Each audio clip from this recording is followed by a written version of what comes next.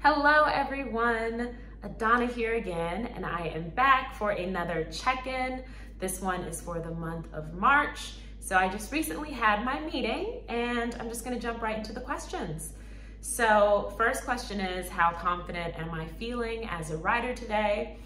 And I'd say I'm feeling pretty confident. I feel like definitely the most confident I felt throughout my journey.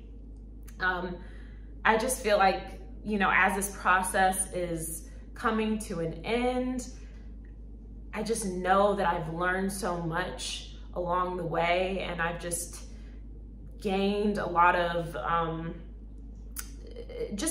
knowledge in different areas, from figuring out my own writing process and what works for me to figuring out more technical things.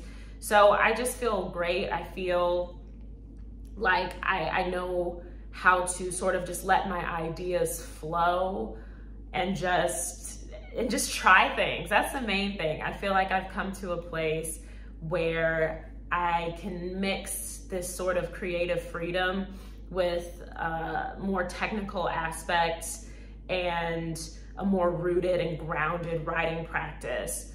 And then I now feel I'm able to bring them together to create a finished product, or something that's much more close to finished than anything I've worked on before. So that's where I'm at in terms of my confidence as a writer. All right, and my next question sort of focuses on the February reading and what changes I made to my play based on the feedback that I received. And I'd say I definitely made some changes based on the February reading. I know, and I think I said this in my last video, but even during the rehearsal process, I was sort of taking notes on how things, just how things sounded, and if I was communicating the ideas that I wanted to, and just, yeah, jotting that down so later on down the road I could edit and add those things in. So that's one factor.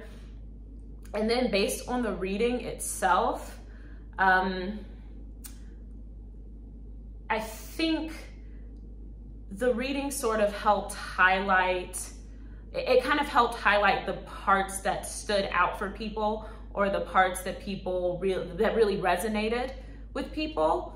And then it sort of also highlighted the parts that didn't resonate as much, just because, you know, there were common things or common themes in what people were saying stood out to them, and then common themes in what people were saying didn't stand out.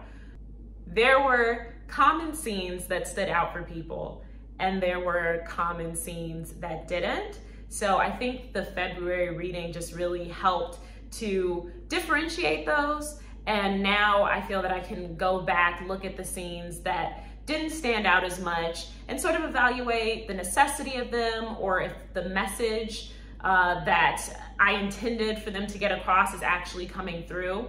So that's a major thing. And there's just been a lot of changes made, honestly, both because of the February workshop reading and just the subsequent meetings that I've had with the Young Playwrights theater team. So yeah, there are definitely a lot of changes on the horizon, and I'm just super excited. And it's interesting because they're not like huge necessarily. Like, I don't know if they would come across as like, whoa, this is a total 360, this is a different play. Like, it's not necessarily like that, but more so nuanced changes and things that just tie the play together even more and deepen the meaning. So yeah, I hope that answers the question for this month.